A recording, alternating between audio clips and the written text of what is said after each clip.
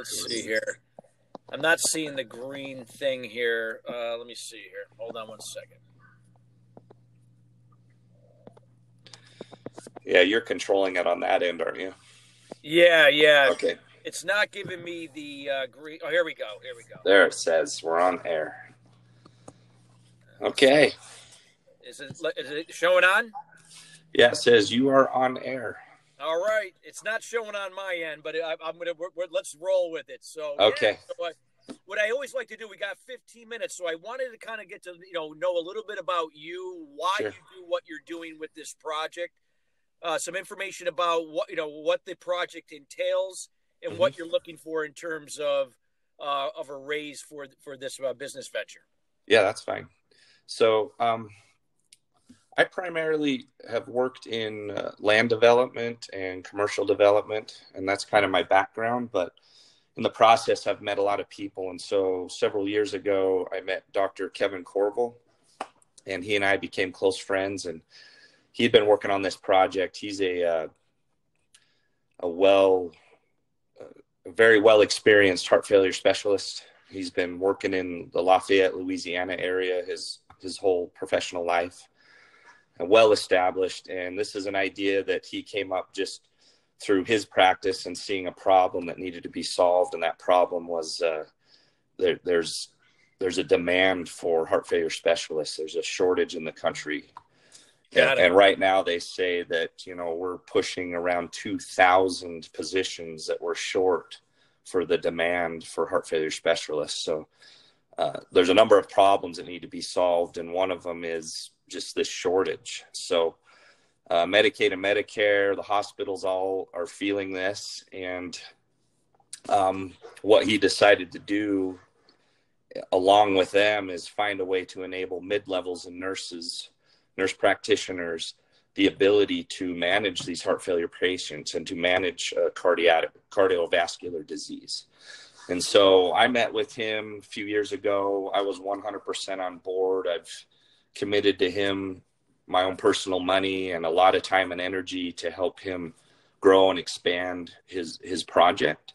So I have been working a lot in real estate, which has been great. I've made a lot of money there and I continue to do so. But I've also put a lot of energy into this. And, one of the reasons, and I told this story to quite a few people, is when I met Kevin, I went to an event with Grant Cardone. And the reason I went is I told myself, I want to go because I want to learn how to make a difference in the world. I want to be part of something that solves a real problem. And Kevin was who I was just randomly sat next to. And so it was just he and I connected on a high level very quickly. And from there, it's grown into a very good and great relationship. So, I hope that gives you a little bit of basis in history.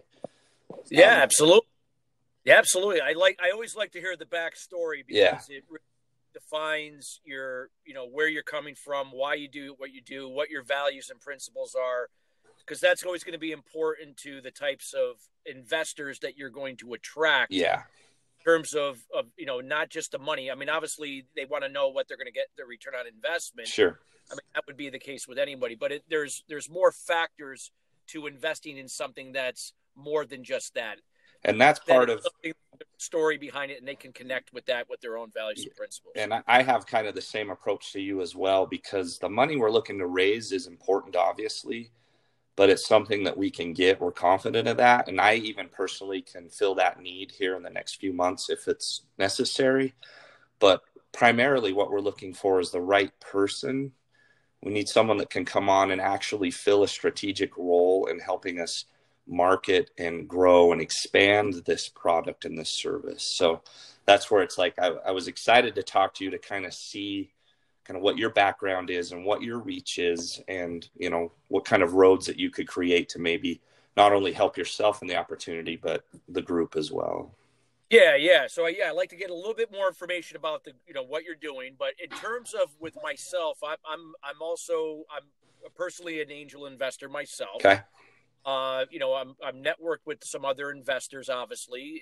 That's why I do what I do. Great. My areas tend to be specialized around disruptive technology. Okay. Health and wellness. Okay. Is very important to me. I've been a wellness advocate now for oh God, 20 plus years. Great.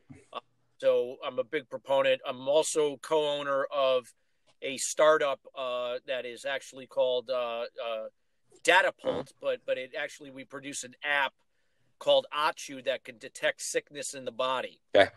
So kind of like an algorithm that can kind of pick up certain things in the body, terms like body temperature and all these different things that can. That's something that we can probably relate on, because that's exactly what this system is. So what Dr. Kevin has done is he's created a software that is an AI system. Yep. And what he's done is giving conditions in the body a mathematical value, and has created algorithms for this software to not only monitor the vitals, but to take into consideration what these vitals are saying.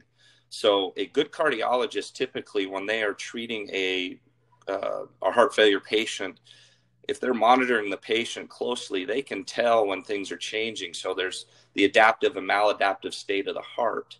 So what happens is things change in the adrenals, and you probably are familiar with this with your system, is that they can see when the body's getting ready to adjust the heart because there's an issue.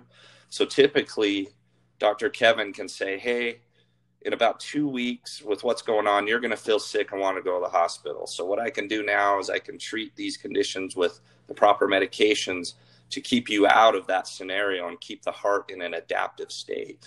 So what this program that he's created, this software, which does it remotely, by the way, is that it can monitor those conditions and alert the nurse through, the software and the interface, hey, this patient's vitals are changing and this is what's going on. So you need to adjust this and this. And the nurse can just push a few buttons, automatically sends a note to the pharmacist and to the patient saying, hey, these medications need to be changed. And this averts any issue with the patient feeling sick and showing up in the hospital. Got it. So what he says is, a nurse practitioner with very little cardiac experience can get on this system, manage thousands of patients, because the system only tells her about the sick ones. Everybody that's okay, they're just being managed. She'll get an alert, or he, depending on the practitioner, they'll be able to just take care of the patient. And in the meantime, it will also offer the medical articles describing why we do this. And so looks like I lost you. Sorry about that, Jason. You're okay. Yeah. And so it not only, manages the patient, but it also educates the nurse practitioner in the process and why these medications and these treatments are being, the titration, the type of titration that's being done. Got it. And so, and with this software, is it something that the patient has to be on the premise? Like, nope. Okay, it doesn't. Okay, that's the whole purpose of this, was to create a scenario where we can remotely monitor these patients 24 hours a day, 7 days a week. Got it. So we have proprietary devices that we have prototypes in place now, which are biobands. Is it something that they wear around their wrist? How is it? Okay, got it. So there's many different devices, but right now what we've devised is a ring and a wrist, a bracelet. All right. So this is interesting. It is. I mean, with my thing, what we'd have to do is obviously, see if there's any, it sounds like from what you're talking about, there's definitely some alignment here with what I'm doing with this other company, my company that I'm involved in. But of course we have to make sure there is alignment, and, I have to run this by the founder of the company. So obviously there might be some NDAs in place, but nonetheless, I think it definitely warrants another discussion, since you're really focusing on the cardio aspect here. You know what I mean? So heart disease. Yeah, that's the biggest. That's the world he works in, and that's the most expensive health problem the world sees right now. Yeah. And so that's a way to be proactive, and obviously, but this does takes in consideration other conditions, diabetes. There's a lot of conditions that affect the cardiovascular system, and so those are all figured into the system as well. Got it. But yeah, it seems like you could relate on the process that we're using. But he's been operating the system for close to 6 years. We have all the clinical trials in place. Right now, we're just finishing a clinical trial where we're putting the actual AI up against a doctor, and it's beating the doctor right now in the treatment. So it'll be interesting to see when that clinical trial is completed. Okay. Yeah. Yeah, I think that it would be interesting to kind of, see, again, where there could be some synergy here. And obviously I have to make sure that I also have to, protect, but at the very least I could maybe make some referrals. But I mean, I think I like to approach to see where there might be some synergy with what you're doing. So now this algorithm, was this developed by Dr. Kevin or? Yep. Okay. So that's the IP that we own, is the actual algorithms and system. Yep. That's what we call the secret sauce, and it is patented, and we've got everything in place. Like the system's up and operating. We have many verticals within the business, and we could get into those details further down the road. Yeah, but take it off record. So real quick, how much equity is in this project from him, yourself, and perhaps anybody else? So right now, between I, and individual investors, we're pushing $3 to $4 million. Okay. And it's been bootstrapped and kind of drug along organically for many years, which, is the best way to do it, in my opinion. Okay. But right now we're at this point to where we're looking at some massive expansion needs. So we need money for marketing, infrastructure, support, as well as just finishing up some of these clinical trials, and also FDA approvals on some of the wearables. So real quick, the wearables will port like Fit, that type of thing.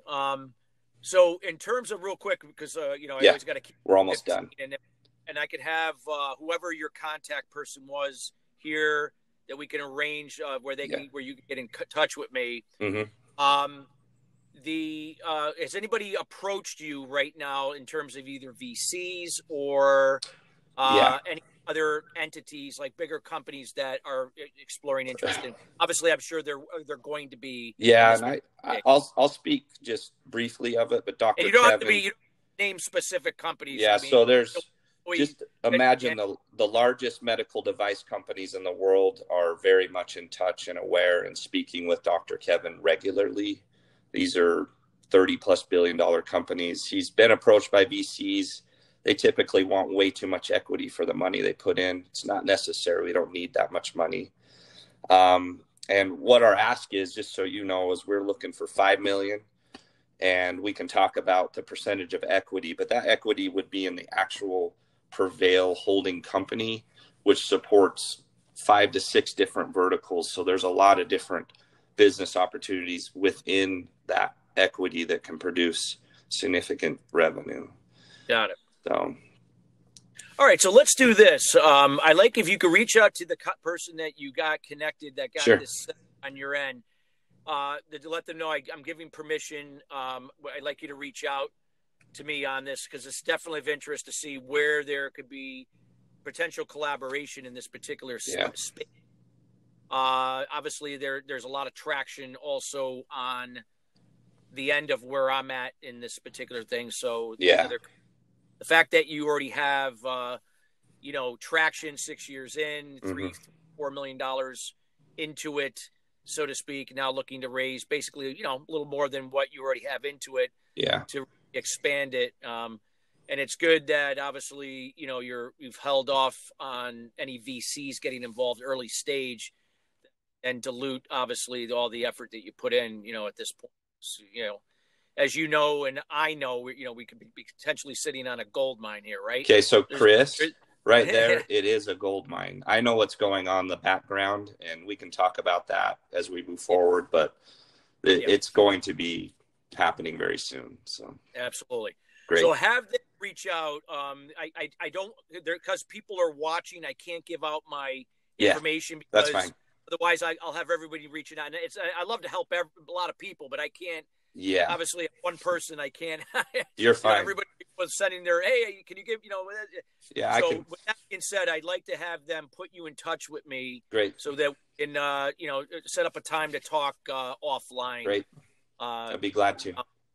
So we'll go from there. Great. Okay. Thank you, Chris. Jason, Appreciate thanks so much for connecting with me today. Absolutely. My pleasure. You got it. Have a good one. Bye. Talk to you soon. Bye. Bye-bye.